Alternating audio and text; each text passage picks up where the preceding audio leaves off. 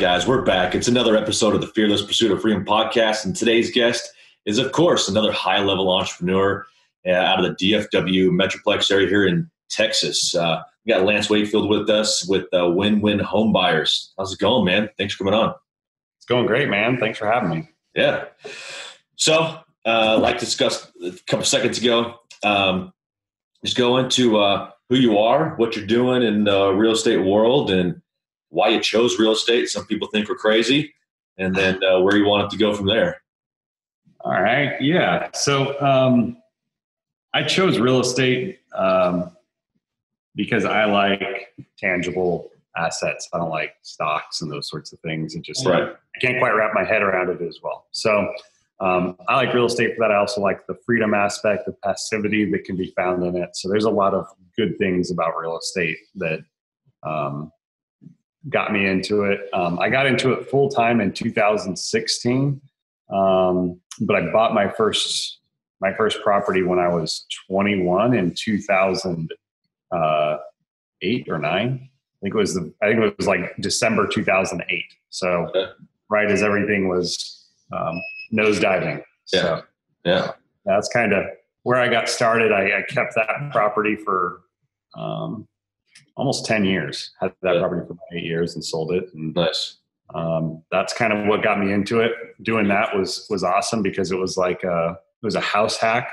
I lived in it while I was going to college. It was right next to the university, and the house was a big house. It was like 3,000 square feet, 6 bedroom, 4 bath. Just stacked it with guys. We had like 10 guys living in it, and they each of them paid a few $100 rent, and across 10 guys that adds up, and the mortgage was like $1,000. I took over the mortgage and worked out well. So that's awesome. Yeah, man. Yeah, that's kind of how I got in. Was kind of I did a sub-2 deal. I didn't even know what it was at the time. Really? And just kind of did it and ended up working out really well. And I learned, 10 years later what a sub-2 deal was. That's strange. I mean, I always wonder, because when I was 21, I don't know what the hell I was doing, but then I hear stories like yours, buying houses, and then it just comes to mind like, hey, I'm going to get 10 people in here to pay my mortgage. And oh, by the way, I bought it sub-2, and I had no idea what sub-2 is. It's funny how some people think about those strategies. Yeah, it was more just kind of like, hey, can you pay the mortgage? I was like, I can pay the mortgage, because I knew I could rent it out. So I can pay it. They're like, so it was just like, okay, well, take it over. I'm like, okay, great, cool with that. Easy enough. Well, what? Yeah. I said easy enough. Yeah. It was 2008, man. So people were like freaking out. Everyone's losing homes. And so it was a little bit different climate than it is right now. Yeah, of course. Yep. And so 2016 rolls around. You want to go full time. Yeah. I'd moved to Texas by this time. I'd done other business stuff. I flipped a house in Arizona in 2010, I think, remotely I was living in Utah. I flipped a house remotely in Arizona, and that went okay. It wasn't well enough that I did it again, but it wasn't so bad that I was like, hey, I never want to be involved in real estate again. All right. And then in 2015, a buddy of mine who'd bought a home in 2010 or something, during the Obama, when they were trying to stimulate things, they gave the $7,500 whatever back or whatever that was. He bought a home and he half flipped it and then ran out of cash. And I'd had a lot of life-changing circumstances happen during that time, like divorce, lost friends and my brother, and lots of things happened that kind of brought me to a point where my car dealership life wasn't really going to work out anymore. Right. And so I was like, okay, I'll try flipping a house. And so we flipped his house. And after that, I decided I wanted to be involved more full time. This was still in Utah. I moved down to Texas and we bought our first place a few months after I moved to Texas, and then just kind of started doing more and more, quit my job and went full time and never looked back. Really? That's awesome. So what made you move to Texas? It was a family thing. Like my ex had left with my daughter to Texas. So I wanted to be involved in her life. I'd gotten married. We had a child on the way. And the day that my second child was born, I quit my job and was like, I'm burning the boats, sink or swim, got to make it work. And that was October. And I had some, I'd been working in the remodeling industry. And so I had some remodeling jobs that kind of kept the bills paid, sort of barely. And Right. I did a little bit of marketing at the very beginning of 2016. I did my first direct mail campaign, and I ended up getting 4 deals from it. And from those 4 deals, I spent $2,000 on direct mail. And from the 4 deals I got from it, I made over $100,000 and just never looked back. Just kept Not going. bad. Not bad. I've never seen what is that, like a $50 back for every dollar spent on marketing. I've never seen that return again since then. Yes, yeah. But it worked out. It frankly, that seed money launched me. It got me going. It got me dollars for marketing. It got me everything that I needed so that I could build the business. And I had no clue what I was doing. I didn't even know what an assignment was. I wasn't even contracting those properties to wholesale them. I was contracting them to flip them. Yeah. And people just kept offering me money for the properties. And I was like, hey, pay me $25K over what I bought it for and I'll sell it to you. And they kept saying yes. So I kept signing assignments. I didn't even have an assignment. I found one on, I don't even know where. And it was so poorly done, but I made it through somehow. Well, that's a testament of, just jumping off of the cliff and trying to find out a way to fly on the way down. Because most people, even I did it. I moved to Texas, similar story, right after divorce, came to Texas, December 2015. So all of 2016, I was trying to figure out the realtor thing. But that year, I was like, I don't know if I want to put the money into it. I don't really know what an assignment is. I don't know much about real estate. I barely know how to comp houses. And I wish I would have just jumped right on it like you did, because I would have been a little bit further ahead. But that's awesome, man. And so I did my first deal in March 2016. The first one closed, and by the end of March, we did like $100,000, which was great. And then the rest of the year we continued it on. Like, we kept doing deals, and I think we closed out 2016 at right at $1 million in revenue. So every month we just kept going. And first year, that's great. Really well. It was a mixture. The revenue came from a mixture of things. We did do, I think we did a few flips during that. And then my wife was an agent. She just got her license in December of 15. Yeah. And so we also got her a lot of listings and got a lot of income from doing listings and stuff like that too. Yeah. And, but it ended up great year. And at the end of that year, I started with a business partner, and we started Shoreline Property Group. Mm-hmm. And he brought in some capital. I brought in some know-how. And in 2017, we did several, I don't know exactly how many wholesales we did. I'd have to look, but it was around 150 to 170 wholesale deals in 2017. Jesus. And that's here in Dallas? That's most here in Dallas. We did some stuff in Houston because Harvey hit in 2017. Yeah. And so there was just a lot of deals in the market. So we did probably do, I don't know, 20 or 30 in Houston area, but most of them were in DFW. Yeah, I gotta make a note to bring that back up. Okay. Because not only do a lot of people take their time and they get into that paralysis analysis mindset type of deal just in their local market, and then you did 20, 30 deals. Houston's 4-6 hours away or something? Yeah, we actually signed over 100 contracts in Houston, but because there were so many deals on the market, like, you didn't need a wholesaler right after Harvey hit. You could go ask your neighbor basically, and from your network, you could get deals just flowing in. And don't get me wrong, there's still a market for it, and we still did wholesale deals, but there's a lot of learning that happened doing remote wholesaling during that crazy time. There's a lot of kind of things going on to it. Yeah. And so definitely a lot of learning happened, but it overall was really mostly a learning experience. Like, we made money, but it wasn't like, oh man, we made so much money, we got to keep doing this. It was like, we covered our marketing. We bought a buyer's list in Houston. We had to pay for that through it. And so we ended up making money, but it wasn't like we got rich off of it. Right.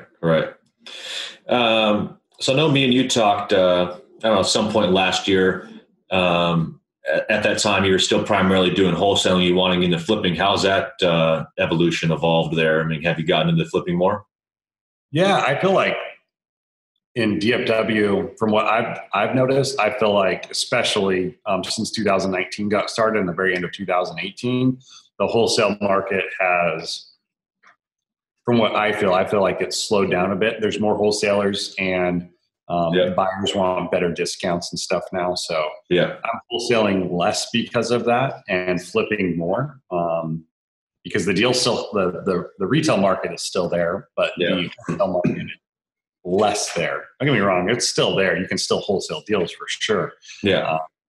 It's just not as powerful as it was. Right. So. Yeah. I'm hearing the same thing from a multitude of people.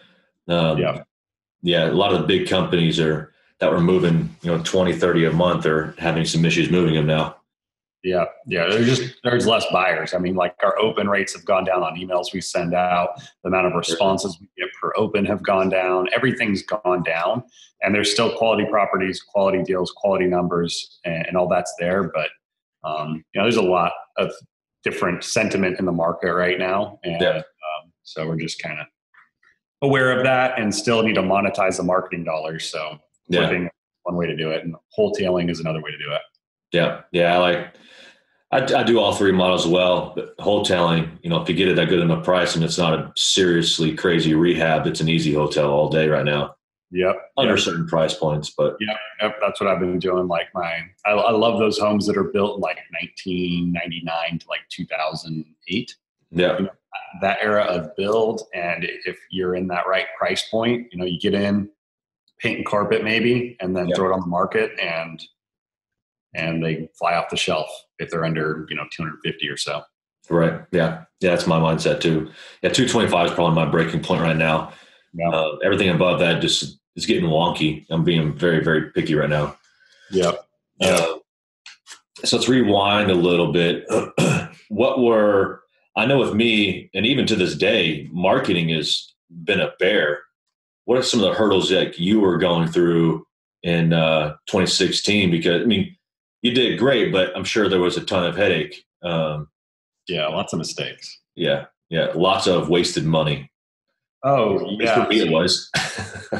I did something very different, and it was so like I've never been like the first time I ever went to like a real estate seminar where people sell coaching and stuff. When I was speaking at, like I'd never been to one before. I never even knew what they were.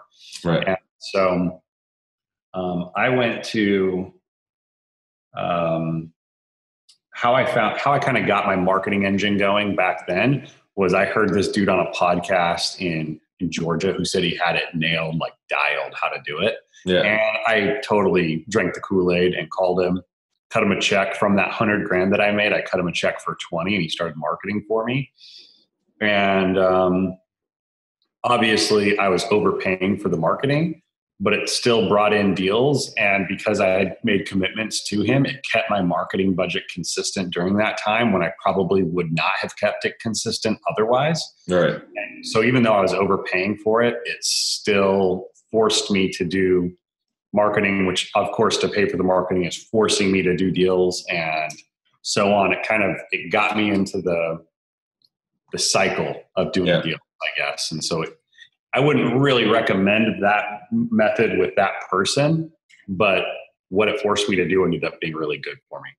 Yeah, a little bit of forced accountability, especially if you got that kind of change on the line there. Yeah, I mean, can you imagine the accountability from the wife? Right. You did what today? $20,000 check, bro. You're gonna perform. Right. That's nuts. Yeah, that's cool. I was going to ask you about your marketing, but I want to, give away all of your secrets. But like, I don't think there are any marketing secrets anymore. Right. So for me, it's direct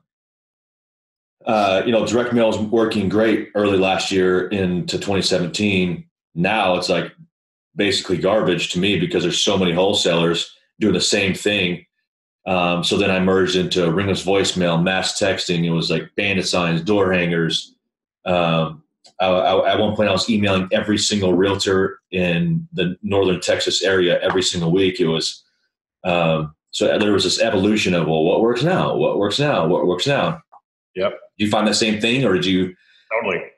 Exact same thing. Like, I still do direct mail, but not as much as I used to. Right. In 2017, there were months where I dropped 150,000 postcards in a month. And so it's like, no, I'm not doing anywhere near that right now. Right. Yeah.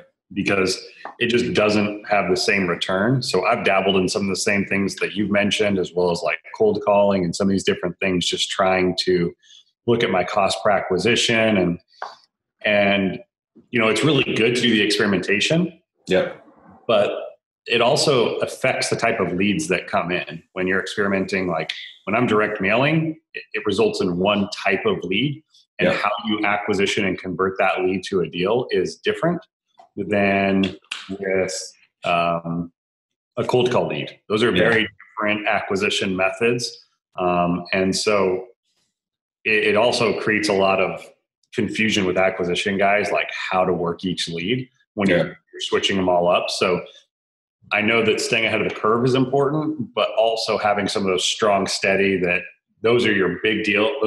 That's your main kind of deal flow with one marketing vein. Yeah. And experimenting with others is always good. And if you get one that fits in really well with your system, that's phenomenal. But it's not just the marketing method, it's how well your system can work those leads too. So there's a lot of factors to marketing. But I think sometimes people just look at, hey, this is super cheap, and so I should do it. And it's like, well, the system's not built to do it. It doesn't mean you're going to convert that super cheap marketing into deals still. Right. So. Yeah, I've noticed that as I've really, actually now my VAs, we used to just mass mail every single foreclosure. And I'm like, why are we doing this? We got to make sure because I'm not a huge fan of subject to. I don't want the headache. I don't want the liability. And I think there's just enough deals out there to not have to go into subject to. Unless it's like a sweet deal, you're getting like a bomb, like 2005 house that you know is in a neighborhood is going to appreciate and you can pull it off. But to me, I think there's enough deals. So I was like, well, why am I? Because I use a Propelio list, and Propelio will have on the substitute trustees the appraised value versus the original loan value. So I even had my VA start going there and not only pull out everything appraised above 300,000 because I don't want to mess around that market, but then ones that had obvious equity, just to alleviate some of that wasted money. Mm-hmm. Mm-hmm. Yeah, there's a lot of things like that where, so to me, the best thing you can do with to stay relevant with your marketing is the uniqueness of your list. So earlier you had mentioned that direct mail doesn't work anymore because it's just getting hit so hard. Yeah. And if you're using the same list that everybody else is using, of course. But if you have a way to find a more unique type of list, or you can pinpoint people in a way that others can't, that's where your direct mail is still lucrative, in my opinion. You just can't, you've got to have a list that's more unique than, you know, the obvious stuff that you hear all the time, because everyone knows that and everyone's already using that. So well, you Google wholesaling and people say foreclosures, probates, high equity, and non-owner occupants. That's the list everybody mails. And it's hard to win when you've got a ton of competition. When you can find niches where there's less competition, it's a lot easier to make deals and make things happen. So every time I hear that, what I look for. Every time I hear the word niches, I'm like, snitches get stitches. For some reason, every time I hear niches, I'm like, that's the first thing that comes to mind. But the same deal for me is like finding your niche. I mean, for me, it was an evolution of different marketing strategy, but also building up a system that was sustainable without a whole lot of my input. And I noticed you work from the office too. My goal has never been to build this huge system, but something that was streamlined and effective without wasting time and money. So you're in your office now. Do you have any intentions of growing into the skyscrapers type office, or do you want to keep it small and just a small family of you and employees?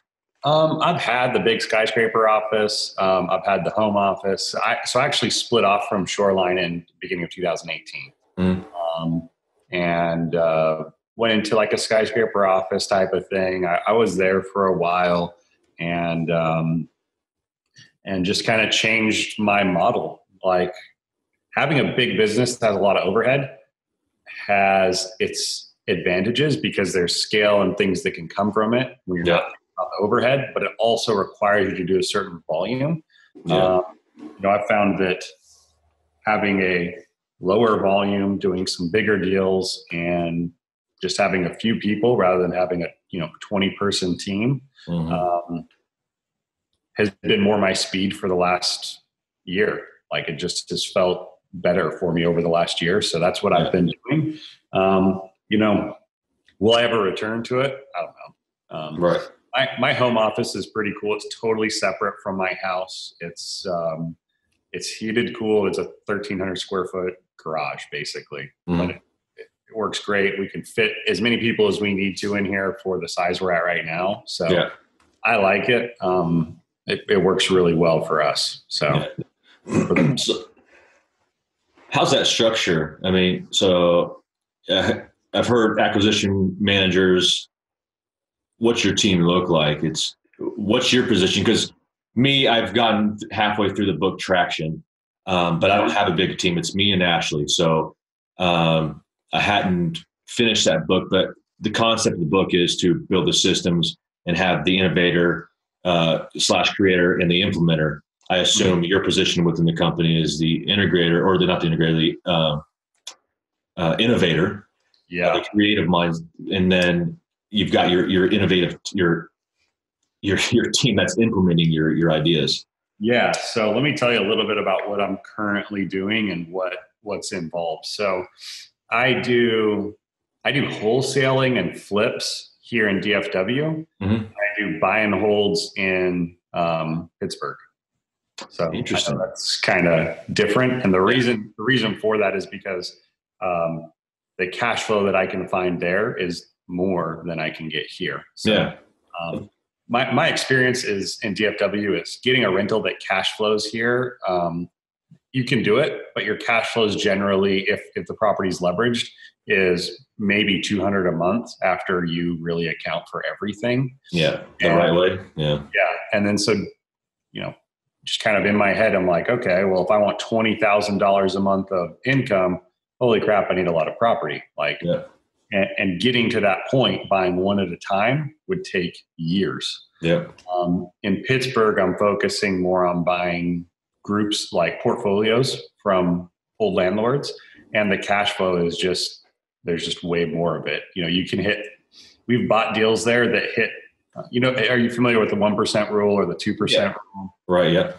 We've bought properties there that hit the 5% rule. Jesus. And so you just never don't heard that. Yeah. You don't even see that here. Yeah. And no, that doesn't exist. You can buy properties there for $20,000 that rent for $1,000 a month. Yeah. You would never see that nuts. in Dallas, but there's also zero appreciation there. Like zero. Right. And so there's properties that I'm buying for the same price it sold for in 1975. Same price. No appreciation whatsoever. Am I buying them below market? A little bit, but not crazy, Yeah. And so you just cash flow and use that cash flow to buy it down, and eventually you'll have your $15K in equity, and you just sell them in 30 years. Exactly. Yeah. That's kind of the plan we're running there. We're buying, I'm closing on 23 out there next week. And then we've got some other portfolios we're working on buying out there. And so my goal is to have 100 units out there by by June 15th. That'll put it's 100 units in 100 days. Yeah. Kind of my goal right there. So we're trying to get there. I've got a partner there. He's a guy that I coached with I've been coaching him. I coached him for a year or so. Yeah. Now he's wholesaling out there. He's very successful, and him and I are buying properties out there together now. So that was gonna be my next question. So are you, you've been coaching for a year, so I assume he's doing all the marketing, you're bringing in the capital end of it and the management, or is he managing? Sort of. We found a property manager. I've got actually 2 acquisition managers that buy properties remotely for us. So I do marketing in Pittsburgh. He does dispositions. And then my marketing goes to my acquisitions. My acquisitions were both remote. They buy the properties in Pittsburgh, contract them, and then his team sells the properties. So we're doing some remote wholesaling there, and then obviously when we can find those package deals, we're keeping them and closing on them. Yeah. Going there. So that's I awesome. do wholesale there too. I don't flip there. I've never done a flip there, but I wholesale there, and I wholesale and I buy and hold there. I do have buy and holds in DFW. I do like you were talking earlier. I have some sub 2 deals and different things like that here. Yeah. And those I want for the appreciation because I know I'm not going to get that. So. No, that's awesome. Yeah, I've heard of. Well, I know quite a bit of people that are in those markets where you get the 2 to 3%. I mean, I never heard anybody say I'm getting 5%. It's nuts. It's not normal. Not for 5% of the money, the 5% rule. And then let's probably explain that. So the 1% rule is you buy a house for $100,000, it rents for $1,000. 2% rule is you buy a house for $1,000 or $100,000 and rents for $2,000. It's just unheard of. Typically, it happens in $30,000-$40,000 ranges. You buy it for $30,000, it rents for $600. Yeah. So 2% or 2 times. Yeah. Man, there's a house in Pittsburgh that my buddy contracted. He contracted it for $10,000. It's renting for $900 a month, Section 8, and he couldn't sell it. What? No one would touch it. Unreal.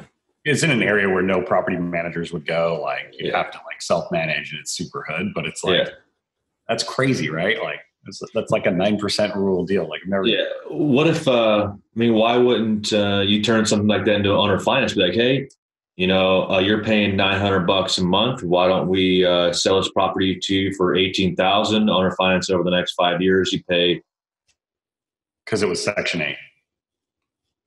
So they're just too far under to even provide even a couple $1,000 down payment. Yeah, they got nothing. So it was just overall, I don't know the ins and outs of that deal. He just told me about it. And those deals do exist places. And, if you could find the right hungry investor, it'd be a great deal for them. Like, there's some jagged edges on that. They're going to get broken off and they're going to have some pain, but you're going to learn a ton and you're still in a really good position on the deal. Like 1 year, if you bought it cash, you could have all your money back in 1 year. Oh yeah. So there's a lot of power to that. Yeah. So, yeah. And like you said, Texas is not super conducive to those kind of numbers. I mean, the taxes alone annihilate $300 to $600 a year monthly cash flow. Yep. And so you really got to go into the low end neighborhoods or like way tertiary far out markets. Yep. And it's basically a virtual deal at that time anyway. So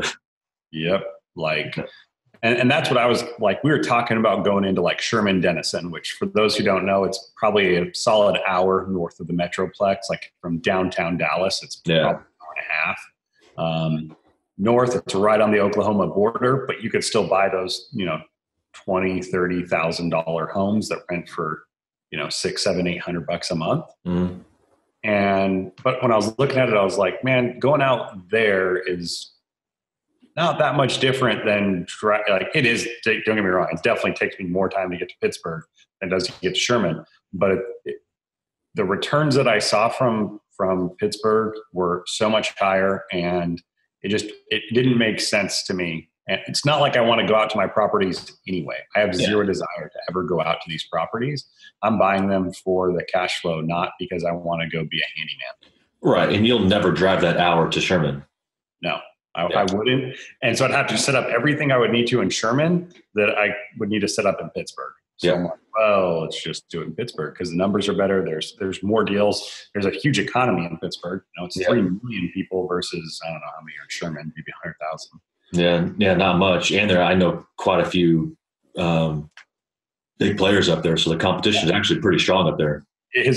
Over the last 3 years, it's gone from basically nothing to extremely competitive. And so, whereas I just felt better in a different area where I already had somebody who knew the area. So, well, and he's working the way you want your company to be worked. You trained him for a year, basically. So, that's perfect for us. So, yeah. Okay. So I'm seeing a common theme here. It's all single families.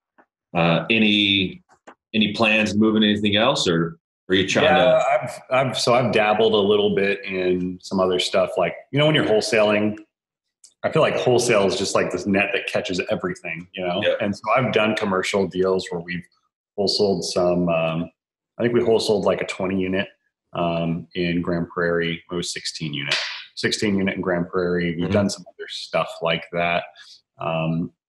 I am interested in moving to commercial, but the timing for me is probably not exactly right now. I'm interested in mobile home parks. I've been doing research on them, and I'm putting offers or letters of intent out on those, but I haven't closed on anything yet. So there's definitely interest for me in moving into the commercial space, but for 2019, I'm single family all the way unless I get a really sweet commercial deal that falls into my lap. Yeah. I understand that. Well, I mean, if you're buying 100 houses in 100 days out in Pittsburgh, then there's really no point in buying a measly 16 unit over here in DFW or whatever. Man, yeah. So there's been another thing I've really appreciated about Pittsburgh is sellers are open to a lot of creativity and financing too. Really? And so let me kind of break down this 23 unit. I was going to ask you that too. So perfect. Because it's really interesting how we did this and how we structured it. And I didn't do it, my acquisition manager, so I'm not trying to say I'm brilliant. I think how he did it was brilliant. And we worked on it together, like, hey, seller wants this, let's say this, back and forth. And so the seller came to us, and this is in a little town called New Kensington. It's about 30 minutes outside of Pittsburgh. But it's close. It's really close. It's definitely very reliant on the Pittsburgh economy. And so how this came, so first of all, this town, if you've ever watched any of those like opiate epidemic documentaries, this town epitomizes those documentaries. Like there's bandit signs in the town saying don't use heroin. Like it's that kind of town. Sounds like Quinlan. What was that? Sounds like Quinlan, just west of Lake Tawakoni here in the DFW area. Yeah, it's probably like that. I've never been there, but yeah, it's kind of like that. It's not a bad area. We never felt unsafe. Yeah, but it's definitely like a class C minus area. Right. Several vacant homes. Several probably getting bulldozed that have these big red X's across the front. Yeah. Rougher area in that sense, but not in the sense of like, hey, I'm worried about safety here. Right. Felt super safe the whole time. Just kind of an area. So this landlord who's at one point, I think he owned over 100 properties in the area. He sold a lot of them off. And so these 23 units that we're buying, they're broken up between 12 parcels. Like some of them, it's how they do things there are a little different. So some of them have like a house in front and a house in back. And so it's like a duplex, but it's not a duplex. It's two separate homes, but they're on one parcel. And so it's just a mixture. I think our highest has 4 or 5 units in it, and our lowest is a single family, and it's just kind of a mix of random stuff. Right. And so we're buying the 23 units for $350,000. And so obviously the rental income on them is $16,000 a month when they're all fully leased. Jeez. So you can see the numbers are strong. Okay. That's almost 5. Yeah. So, which is obviously where the interest comes from. It's like, dang, So, but how we financed this was really cool. So the seller was willing to carry, but he wanted significant skin in the game because he didn't want them to end up in his possession again. He's like, if I'm selling, I want to know you're not coming back. So what we ended up working out was a $350,000 purchase price. And I think 30% down. I don't know exactly how the numbers shake out in percentages, but it's $105,000 down payment. So with the $105,000 down, there's a $245,000 note that he has in place. And so what we did is we said, okay, your $245,000 note is going to be cross-collateralized by 8 of these parcels. The other 4, we're going to get free and clear. So we take those free and clear parcels. We use our cash. We put 100. It's going to probably be like 115 to close after closing costs and everything. Yeah. So we put 115 down. Those 4 parcels that we're buying for 115 should appraise for between 160 and 190. And so we've already got a bank lined up that will refinance us out after 30 days. So you basically bought these, actually got paid to buy these essentially. A little bit of homework. We may have to, we might be out of pocket. So me and the guy in Pittsburgh are each buying them. We may be out of pocket $5,000 each is what we're looking as our worst case scenario. And they cash flow well. Beautiful. And so it's like, it's a really beautiful deal. And like, I can't complain about that. And then we've got right now in another town, a little further outside of Pittsburgh, we're doing the same thing on a bigger scale with a 62 unit portfolio. Yeah. So our goal is, we don't have the contract done yet on that one, but like we're close. I think we should end up contracting it. We're using the same strategy. And now I'm like all about the strategy. I'm like, this is brilliant. You bring in private money if you need to, because the 62 units like going to be $500,000 down. So I need to bring private money to do it. But the bank will still refi that private money back out in 30 to 60 days. And so it's a really strong deal for everybody involved. Yeah. So, that's awesome. It warms my heart, man, people getting creative, because it's one of those things that when people are getting the real estate, they're like, I need to have like $100,000 to go buy my first rental property. I'm like, no, you don't. I mean, like wholesale, get a couple bucks in the bank, then go buy a flip, get some more bucks in the bank, then just, snowball it and try not to make any mistakes. Of course you will. But that was one of my deals all along as well. But especially when I was like, I'm going to get into commercial deals, but man, those are some bigger price points. And so I procrastinated. And finally I just started making offers on stuff, and crossed my fingers. I got one seller to accept a 0% down on a storage facility. I'm like, why didn't I just do that 2 years ago? Like, what the hell? Yeah. So, and yours is freaking badass, because he wants the skin of the game, but you figure out a way to pull your skin back out of the game. So yeah, it's a sweet deal. That's awesome. Yeah. You just got to get super creative. Yeah. And it's creative, but I feel like when you've got a single family house, your creativity is limited at some point, because it's like, okay, well, no one wants a second position lien, right? Yeah. And you can do a fractionalized note, right? But no bank's going to participate in a fractionalized note. And so it's like, it just gets complicated. Whereas when you've got 4 homes, it's like, okay, well, you can split it up. When you've got commercial real estate, there's ways to be more creative in some of these larger spaces. And then by nature, I think they're also less competitive, because like, how many people can really come in and be like, I'm going to buy your 62 unit portfolio? Yeah. Not many people. No. One home. Okay. There's potentially millions of buyers for a single home. Yeah. But once you talk about multiple and it's the niche stuff we were talking about earlier, how many people are really marketing to do that specific thing? There's just less. Right. And so by nature, you should be getting more deals. Yeah. Well, like you said, you go talk to somebody going to foreclosure on their house.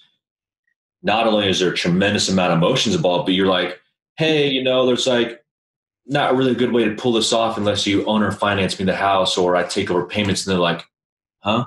It's like, in one ear out the other, they don't understand it. So I like when I'm talking to these, it doesn't matter if it's mobile home park, storage facility, they're almost always semi-educated in the real estate. So these terms they're not, foreign language to them, and you can get as creative as can be. It's amazing.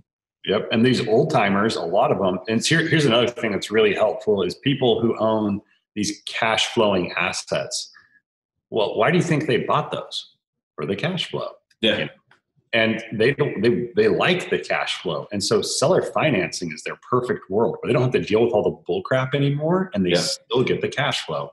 Exactly. And so persuading them to do that, especially when they own these larger assets where there's capital gains tax, like it's not hard. It's like, okay, well, I could give you $1 million for this property, and you know that you're going to go pay Uncle Sam 39% of it, or you could finance it to me and keep it all, plus I'll pay you interest, so it'll end up netting even more than $1 million versus the roughly $600,000 you would net if you just sold to me cash. And they're like, let's do it. Yeah, right. No headache, keep money coming in, not paying Uncle Sam. I mean, there's all these pros for them. Yeah. Yeah. And so for them, it works great, you know, and there's so many people in that position now that it's just like, well, ask them, you know, they're older. They can't maintain the properties, but they like the income they're getting from them. So it's not Exactly. this huge leap where it's like, hey, finance this. And they're like, well, no. Right. Also want to know what you'll say, what you'll offer. Right. Yeah. That's my exact, not my exact verbiage, but that's what my marketing says to these deals is, hey, so you want to sell? And if so, you want to avoid some capital gains, you want to do some owner financing, and it's not the exact phrase, and it's a couple paragraphs and a little more personal, or not, a little more professional, I mean, but yeah, that's what it is. And a lot of the phone calls are, hey, yeah, I do want to sell this, and let's talk about those owner finance terms. I'm like, oh snap, it just got real. And it's exciting. It reignites the fuel for my love for real estate. Yeah, man, because it's like the speed at which you can build wealth when you can get these properties added. It doesn't have to be a huge discount. You know, you can be buying them at 85 cents on the dollar when they're seller financed. You know, the cash flows there. It can make sense. Right. So it's like, you know, and if you're $1 million property, it's worth $1 million. You could sell it for $1 million on the market right now, and you're buying it for, you know, $850. It's like, that's a little high. I'd be uncomfortable. I would have to know that I'm safe holding this property for a long period of time to be okay at that. Right. As long as all that felt good, why not? Like, it's going to pay itself down over time. You're going to improve your equity position in the property. Right. It's winning all the way around, man. That's what I look for. That's why, hence the name of the company. Win-win. Yep. I'm always looking for a win-win. And if there's not a win for me and the seller, I'm just not interested. Yeah. Yeah. Same deal here is, which is a lot of the reason I don't like marketing to foreclosures, because it's always such a stressful situation for the seller. It turns into a stressful situation for me. And then I'm in this mad dash because, you know, they're the ones that call the last 7 days before the foreclosure in panic mode. I'm like, man, this can be like, you waited too long. It's going to be hard for me to create that win-win. Like, I need to think about me at this point because I got a week to pull this thing off. It's nuts. Yeah, it definitely, I hear you with the foreclosure stuff. It's always nice to find the people who are in foreclosure that understand that that's what's going to happen and that they're willing to work with you, you know, 20, 30 days before the foreclosure. Whereas you got those who are like 3 days before, they're like, let's do this. Yeah. Dude, you waited. Little late. Yeah. Dug your own grave. So. Yeah. Well, man, that's awesome. I probably should have dug into because you track your KPIs like really well, it sounds like. And I did okay. I'm much better at KPIs now. I wish I would have had better KPIs during 2017. We were doing a ton of deals. Yeah. But, I did okay on tracking KPIs. Yeah, that's a good point.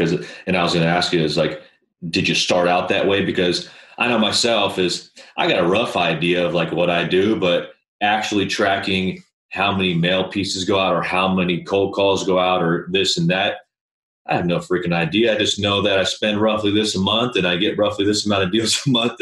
But I'm a quality over quantity type of deal. So I'm doing like 1 or 2 a month. And so my KPIs don't really matter a whole lot to me, but it's a good point that you kind of progressively over time we're able to do that because it's smart. I mean, I should be doing it. And now you know where your dollars are best spent, you know, if you're. Yep. And so in my experience, running a business where you've got 20 people working for you without KPIs, you're crazy. Like it's impossible. And you're guessing, praying. And sooner or later, you're going to guess wrong or prayers are going to stop getting answered. Something's going to go sideways, right? Right. When it's you doing it and you're doing 1 or 2 deals, there's enough knowledge and other things behind you that you can totally get away with it. Not saying you should, but you can. And now, like, we do track it much better. And that's part of the foundation where it's like, okay, we're at a place where I feel really comfortable. I feel healthy to scale again and move back up. The only thing that makes me nervous in that right now is the investor buyer atmosphere. Like just doesn't, it's not how it used to be. There's just not people who are interested in flipping as much anymore. It's it slowed way down. Yeah. So that's kind of, and we don't know how to affect that. And so that's the thing I'm most nervous about with scaling up again. I'm not worried about getting deals. I'm not worried about the marketing. All of that's really not that hard. It's, hey, what's going on with buyers and why aren't they wanting to move forward? Yeah. They're not, that's fine. But then now if I need to take properties to market, where's capital coming from to close on properties and on the market? And how are we need to look at project management and keeping progress happening with all these projects at once. And it's kind of a different business. It's like you got your wholesale business, and instead of dispositioning the property out and not worrying about it anymore, it goes to a project manager who needs to have all their systems in line, and they need to push it through, and then it needs to go to an agent to get sold. And it's like, man, it's a lot more moving parts and a lot more money and a lot more risk. Right. So, the market's super uneasy right now. So, like we discussed earlier, I mean, just the buyers aren't buying as much, or they're just wanting to go back to where it should be, better, more profitable deals, because they got to account for rehabs going over and days on market. Yeah. The cost of money. And they can't, like before, I felt like as a buyer, like you buy a deal and it's like, okay, in 2016, if you bought something in, let's say in February or March, I guess March 1st today, right? Mm-hmm. So we buy something in March. By the time that thing's ready to go on the market in May or June, well, it's also gone up like 8% during that time. Right. Yeah. So it's like, even if you maybe were a little like on the fringe, the appreciation that you experienced during that time just kept pushing you forward. And I think we all know that that's not happening anymore. It's much more across the board. So you don't have that growth trajectory anymore. And so there's a lot of factors to it. Plus anyone who's been in the game for a while, you can get 50 emails a day for wholesale deals now. And so it's like, that's got to affect it too. Yeah. Yeah. And I'm just waiting for that to slow down. I actually sent all wholesale deals to an email that I just stopped checking because there's so many of them. And I got tired of clicking, crap deal, clicking out, going to the next one, crap deal, crap deal, crap deal. And there's, I don't know, what would you say, less than a dozen like actual good wholesalers in the Metroplex. Yeah. There's so much of the, some of these big companies out there that everyone knows they're just not doing things in a way that is sustainable for an investor to work with them. Right. I feel like there's a lot of copycat of that going on, thinking that that's okay. And it's just like, that doesn't work like that. And then for us, the other side is we're also not going to wholesale a deal for $5,000. Like, it's just a waste of time. Like making $3,000 or $5,000 on a deal. It's just like, it happens occasionally where we misestimate or whatever, and we can't take the deal down. But if I'm looking at a $5,000 offer from somebody, and I know if I take the deal down and do it myself, I can be doing 30 or 40,000 on that deal. Mm-hmm. Why would it's just hard for me with our marketing dollars and everything to say, okay, yeah, I'll sell it for $5,000. Because honestly, with cost per acquisition where it's at and the cost of owning a business and running it, that's a loss. A deal at $5,000, you're losing money. And if you don't think you are, maybe you're using your time or something to get those deals. Right. But at scale, you can't do that. Like, you've got to have a way to generate these properties, and that costs money. Right. And so, things have shifted, and it's going to be interesting to see who can adapt to the changes and survive and who fails. Yeah. Yeah. We're already seeing it across the board, across the nation, really. Mm-hmm. The market hasn't really proved to the average Joe what's going on, because people are still thinking they can sell their houses way above what it's actually worth right now. But the investors that are in tune with what's actually going on are getting a little worried, which is why our buyer base is dwindling. Yep. And which I was talking with some other wholesalers, and they said it in a way that really makes a lot of sense to me. You got a market on the rise or a market on the decline. Mm-hmm. Either way, it's a really good market for wholesalers to do really well in. Right. Where it's up for a wholesaler is the top and bottom, where it transitions from the up to the down. Yeah. That part stuff. And right now, I feel like kind of what's going on.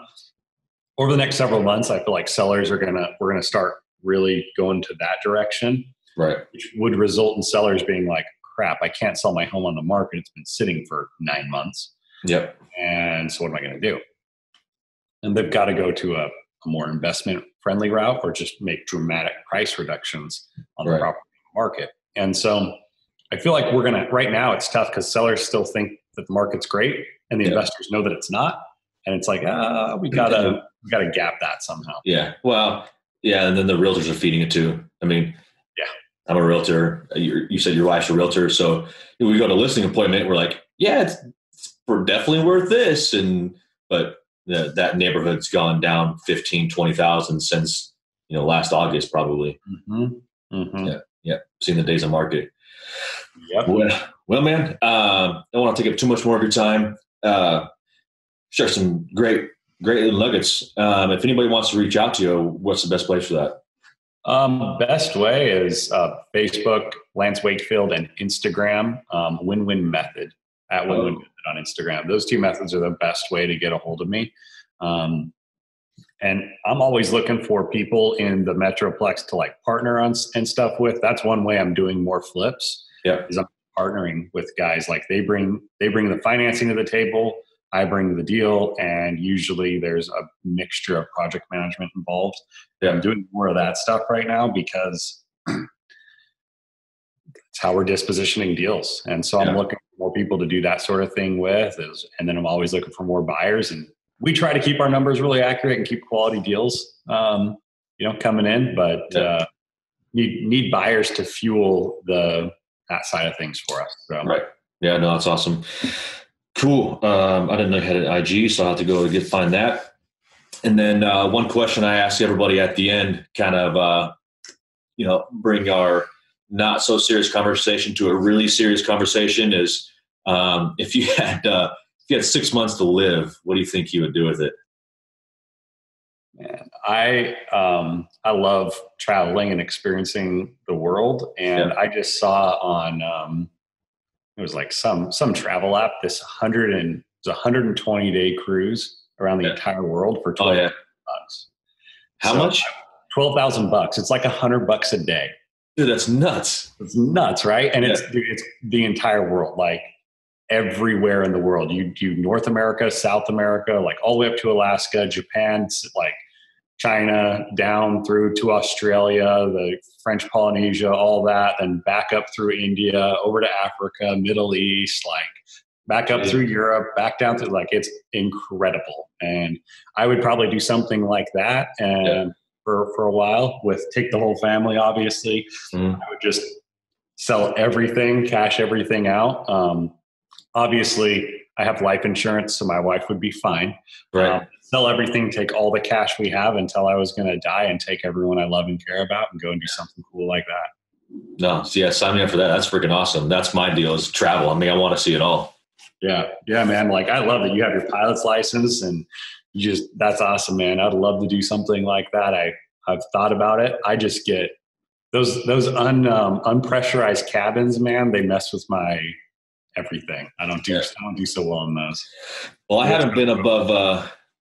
I think we got 3,000 feet so far, so it's not bad at 3,000. But once you get outside of the private pilot, and you start going into commercial and stuff, and you start getting closer to 10,000, that's where it's like, pressuring on your head. But it's pretty awesome. Mm-hmm. That's awesome.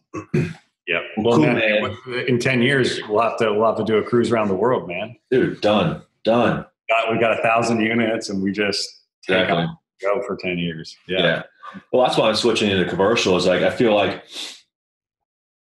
I didn't tell you on here, but so 2017, I did 27 deals. That was a lot for me. 2018, I did about 13, but made more money. And so I'm like, I'm just going to continue that flow of making or doing less deals, making more money. So that's why I want to go into commercial. So my plan this year is actually do like 5 to 10 deals max and keep them all. And I want them to be commercial. So that way I can do that 3-month cruise around the world, and I'm not worrying about checking my email and my Facebook and making sure I'm getting the leads. And so that's my goal, man. Man, that's so funny, because that's like the same mindset I have. And that's part of what, obviously returns in Pittsburgh are part of what drives me there, but I have to figure out how to make it passive, and what difference does it make if I'm in Texas or if I'm on a boat in the middle of nowhere. Like, exactly. as long as I have an internet connection, it doesn't matter where I'm at. Right. And that's a big part of my motivation is if I force myself to buy out of state, I force myself to be passive. And if I force myself to do that, I get the freedom that I want. Yeah. It's kind of like this chain that I know myself well enough to know that if something's here and something goes wrong, I will want to go out and try and like check it out or whatever. And I don't want to have the option to do that. I want to be forced to run it remotely. Yeah. So that I have that freedom. Yeah. That was my, last year I went on a ton of vacations, and that was my deal. It's like, I probably shouldn't be paying for all this. And I probably, shouldn't be taking this much time off of work, but I'm like, it's forcing me to set up the systems I need in place to be able to take those somewhat stress-free, So yeah, that's awesome, man. I love it. I think a lot of light. Yeah. Cool, man. I appreciate it. Get back to work. Thanks, man. Thanks for inviting me on, man. Yeah. I'll see you. I'm sure I'll see you around. So you take care until I see you again. Yeah. All right, man. Catch you later. Thanks a lot.